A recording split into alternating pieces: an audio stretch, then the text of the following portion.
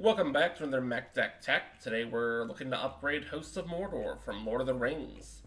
This deck focuses on recurring creatures from our grave, amassing large armies, and having the ring tempt us. Before we dive on in, if you're enjoying the upgrade guides and deck techs, please consider subscribing to the channel and ringing that bell so you never miss an upload. We have a first for the channel in the form of swapping the commander, and not only are we swapping the commander, but it's for a card not in the Precon. Sauron the Dark Lord is taking the place of Sauron, Lord of the Rings. We're leaning heavy into that amassed mechanic, and the Dark Lord is going to get us there. So which cards didn't make the cut? We're starting off with Basalt Monolith. This mana rock has a ton of combo potential, and on a complete rebuild would likely get to stay, but since we're only swapping out 12 cards, it just doesn't fit the theme. Boon of the Witchgiver is a very expensive draw card that would be better suited for a deck focused around cycling. So it's not for me. It's not hanging out. In a similar vein, we have Deep Analysis. It's just too pricey to justify hanging out with us. Goblin Crater Maker would have us pay 3 to just deal 2 damage to a creature or destroy a colorless non-land permanent, likely a mana rock. And while the effect is decent, it's not exactly what we're going for. And again, if we were going to lean more heavily into like recursion, they might stay, right? It's repeated removal of mana rocks, artifacts, small creatures, but that's just not the case here. In the Darkness Bind Them could be powerful if we were leaning more into like the wraiths. And it basically guarantees that we've been fully tempted. If we're doing a complete rebuild, it would certainly stay. But with this like slight upgrade guide, we're just really kind of focusing on a mass as a mechanic, and so it just doesn't make the cut. Lord of the Nazguls is in a similar spot. I think a Wraith Commander theme could be powerful. It may even be something that I build in the future. But it's not furthering our amass, and for that reason, it's not really going to stay. Mind Stone is another mana rock that I don't think we need. I know that mana rocks are good, and I keep taking them out in these upgrade guides, but our deck curves out around 4 mana, and the Mind Stone just isn't powerful enough to warrant staying. Rampaging War Mammoth is a big boy, who you're meant to cycle and recur from the grave, and would make a lovely addition to my Slimefoot and Squee deck, which I've already done a video on, but just doesn't fit the amass mechanic. Shiny Impetus is actually pretty good value for what it costs. We're protecting ourselves from a creature, getting a treasure per round, but there are powerful combos in the deck that need space. Siege Gang Commander is another cannon fodder style card, and if we're leaning into recursion, we'll definitely have a seat at the table, but since we're not, they don't get to stay. The Balrog of Moria also wants to lean into recursion cycling. And, just, again, it's not what we're doing. We're leaning into a mass. So, Balrog, get on out of here. Lastly, and honestly kind of the easiest cut, is the troll of, I'm going to butcher this name, Khazad-dûm? Khazad-dûm. Probably butchering that. Sorry, Lord of the Rings fans. But yeah. I mean, it's nice that they require 3 blockers. Sure, we could land cycle them away, but it's just not enough to justify keeping them. Who's taking their place? Well, we've already revealed Sauron the Dark Lord, who will have us amassing quickly, and if we can get tempted by the ring, draw ourselves a lot of cards. Eternal Skylord will add zombies to our army, and give it flying, getting past most blockers. Gleaming Overseer joins the fray to also add zombie element and grant Hexproof Menace to our army. Riona Fire Dancer is going to create temporary copies of our creatures to reward us for casting instants and sorceries. Widespread Brutality is going to keep the zombies in the army and potentially wipe the rest of the field, allowing us to hit hard. Entomb is here really just to grab our copy of Anger, throw it in the grave, granting all of our creatures haste. Helm of the Host is a powerful combo piece and can recur some of our ETB triggers. Teferi's Puzzle Box is going to allow us to kind of cycle through our deck quickly and has a nasty little combo to stifle our opponents. We'll go over at the end. Book of Mazarbul, that's definitely how you pronounce it, crushing it, will create us an army. Grant them a smidge of power, but more importantly, will grant all of our creatures menace for the turn. Dreadhorde Invasion is going to keep us amassing each turn at the cost of 1 life, but will eventually grant us our massive army lifelink, keeping our heads above water. Fall of Care Andros is repeatable, albeit expensive removal, but pairs really well with Blasphemous Act and Widespread Brutality to create a truly beefy army quickly. Our final change comes in the form of March from the Black Gate, allowing us to amass every round we swing in with our army. Let's get back to our roots with the 3 R's: ramp, removal, reactions. Cavern Horde Dragon will almost never cost us 9 to actually play, and though we aren't focused on recursion from the grave, we still have some recursion in the deck. This powerful dragon is going to create a ton of treasures for us when it connects, and with flying and trample, it will connect often. Aside from our dragon, we're really relying on mana rocks to ramp.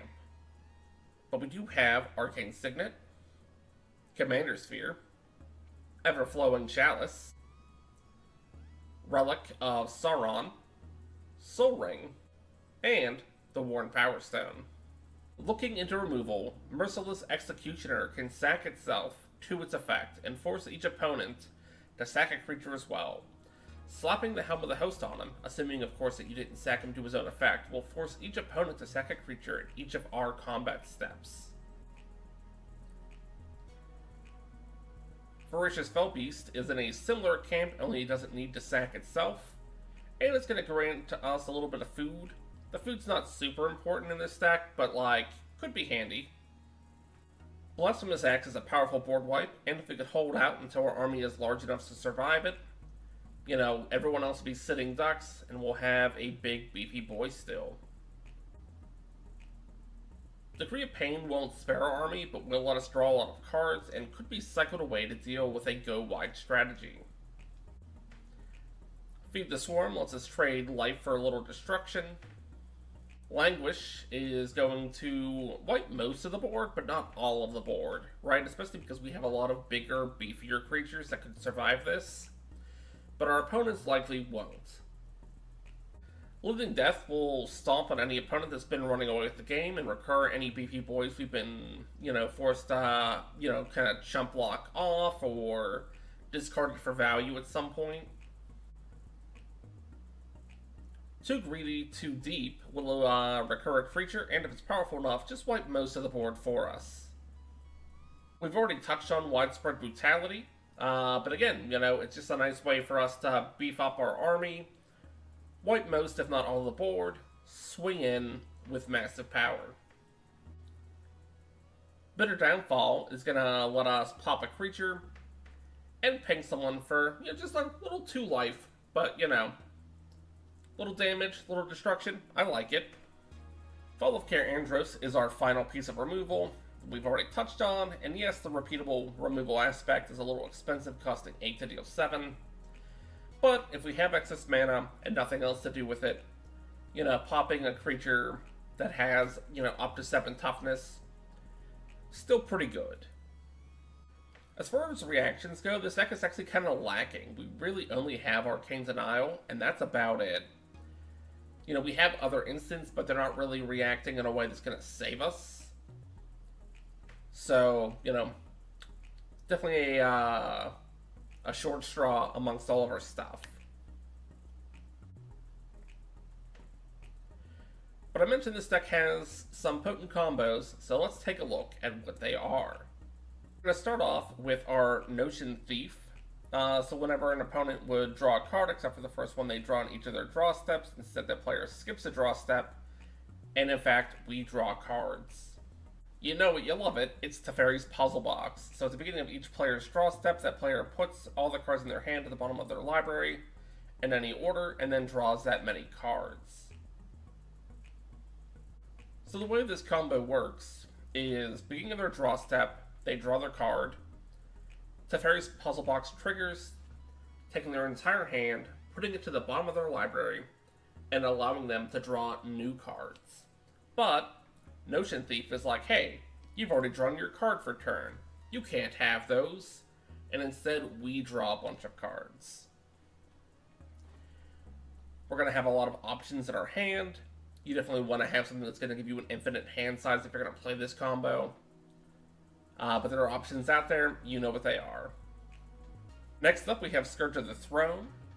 So it has flying and dethrone. Whenever Scourge of the Throne attacks for the first time each turn, if it's attacking the player with the most life, or tied for the most life, we're going to untap all of our attacking creatures, get an extra combat step. This is, of course, where Helm of the Host comes into play.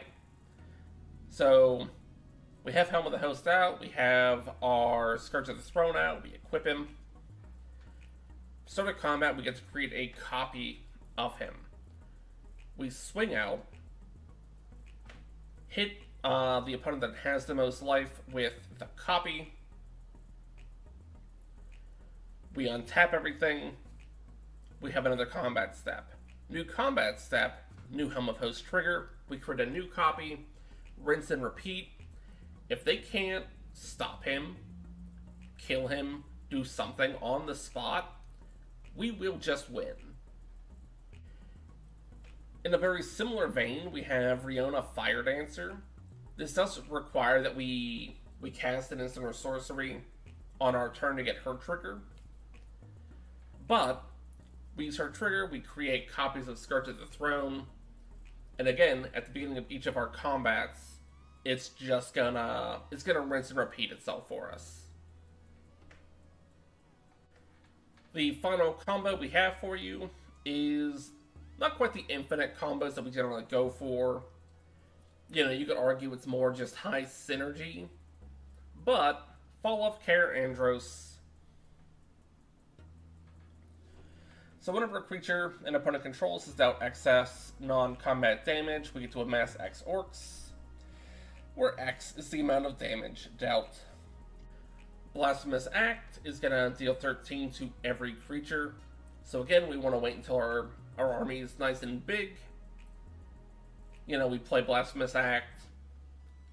Most creatures are nowhere near 13 toughness, right? You see some 3s, some 4s, maybe even some 5s. So like per creature, we're seeing amass 8 plus. So our army is left standing. It's massive. It's going to swing out and just, you know, take out a player in one hit. In a very similar vein, Widespread Brutality does the same thing, right? We're amassing 2. We're hitting a bunch of creatures for damage. We're getting beefier because of it. But guys, that's the deck. Do you like the extra details in the form of the 3 Rs and the combos being included in this? Did you prefer the short and sweet and to the point kind of format? Are there cards that I took out that you think should have stayed in? Are there cards that I missed when adding in new ones? And until next time, guys, good luck with those builds.